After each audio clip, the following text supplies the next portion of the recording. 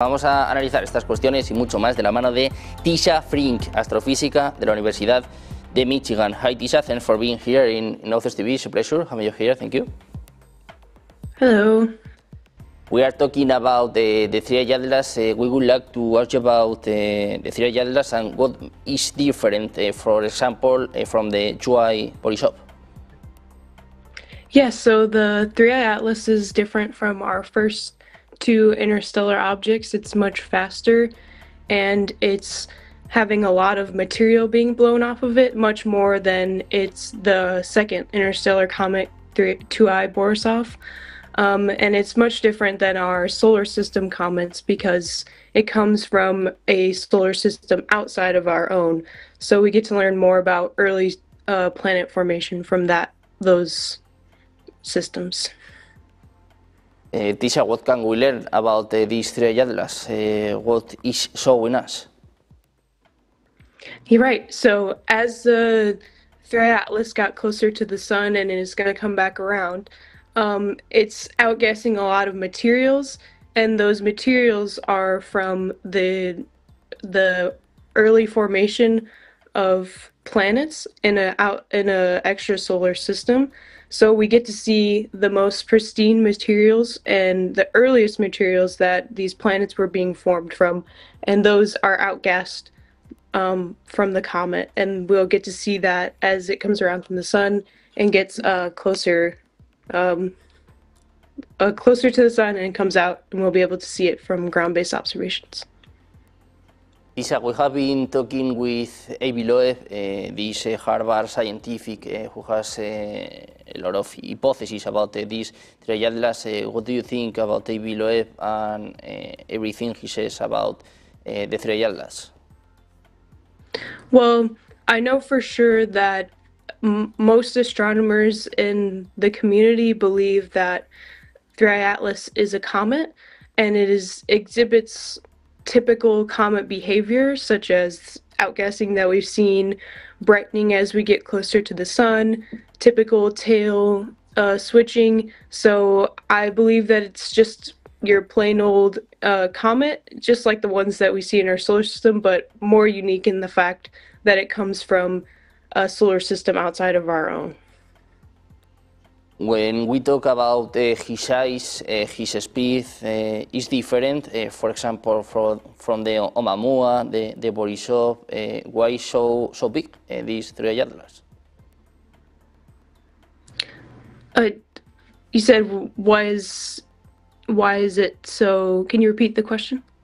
Why so huge, so big, these three atlas? His size is different, no, from the others.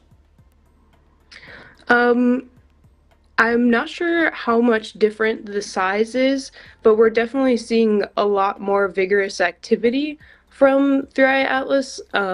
This could be in part due to the size. I'm not sure how big the nucleus of the comet actually is, because a lot of that is obscured by what we call the coma, which is like the sort of shell that it gets covered by all of the outgassing materials like water and CO2 and all of that. It kind of obscures the nucleus, so it's like kind of hard to say the size, but I guess it is a little bit bigger than our Oumuamua and Borisov. Talking about these three atlas, we are waiting for the 19th of December. Do you think this three atlas is a threat to the Earth?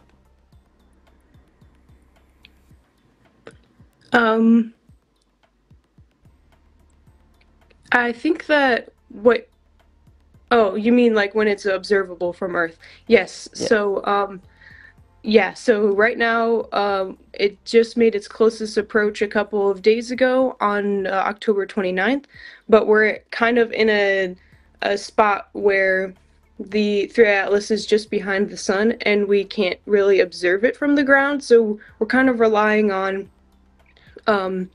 our space-based missions to view it. But once it comes around the sun, and we'll be able to see it from ground-based observations as early as late November and then into December.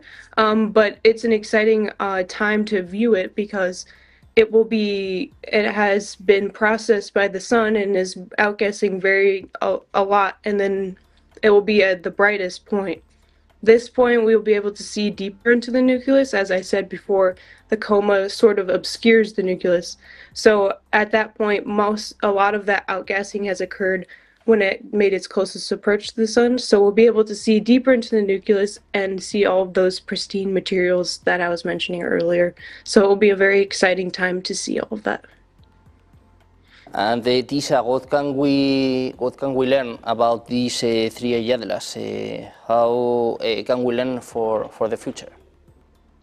For the future, of course, yeah.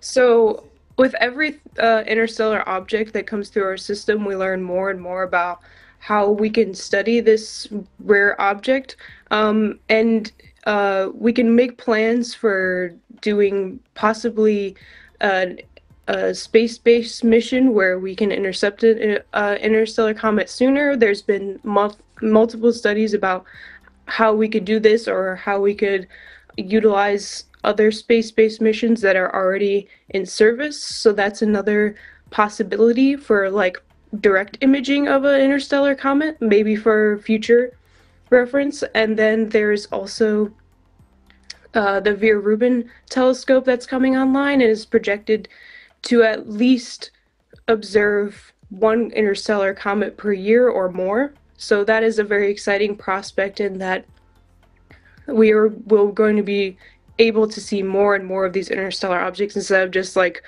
one every decade or so. So that will be a very exciting time. And then what else can we learn?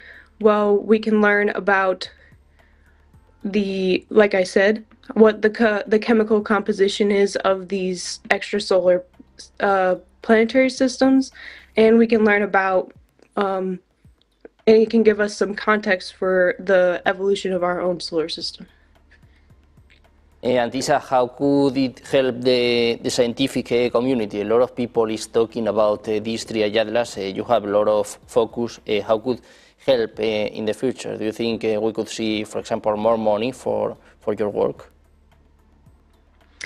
I think that it's a very exciting topic for just the community at large, and then for astronomers in general. I think that if a lot of people stay excited about this really cool object, and the prospect that we'll see even more of them going forward because of our advancements in technology, I think that we could see more funding for this.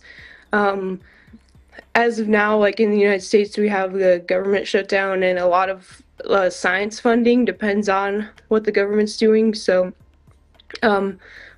the immediate future is a bit uncertain, but I am hopeful that the community's excitement about this object will lead to more funding and more research on this cool object. What can these three Yadlas teach us about the formation of planets and materials in other star systems? Right. So comets, they're like debris, like little pieces left over from planet formation. So they're formed pretty far away from their host star. So they kind of freeze out all of those materials inside of its nucleus. So it holds on to those very earliest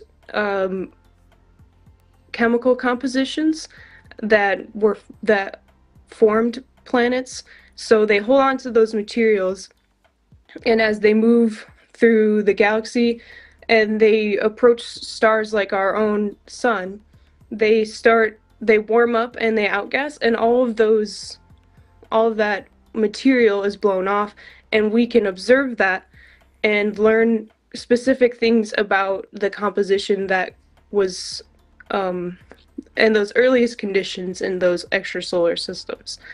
And we can also learn a little bit about where the comet was formed in their source system.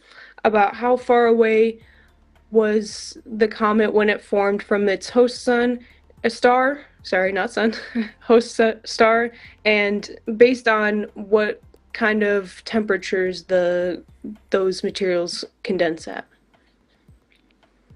Waiting for more info about these three Yadlas, I would like to ask you about what is next in the study of the three Yadlas. We are waiting for the 19th of December. What could be, or what would happen later? What would happen far from this 19th of December? Right. So we know immediately, like, we'll be able to see a lot of the brightening that we expect from a comet that has just had its closest approach to the sun. And then we will, I guess, like, outwards of that, we'll be able to, like, continuously monitor the three atlases activity, whether it experiences brightening or if it experiences a non-gravitational acceleration, or if we're just going to continue seeing outgassing influence its orbit. And then we'll just be able to collect the time evolution of 3i Atlas before it leaves our system, which is also exciting in itself. Waiting for this 19th of December. Tessa, thanks for being here in Negocios TV. It's a pleasure when you're here. Thank you. Thank you so much for being here. Thank you. Thank you. Good day. Nosotros Have a great day. terminamos ya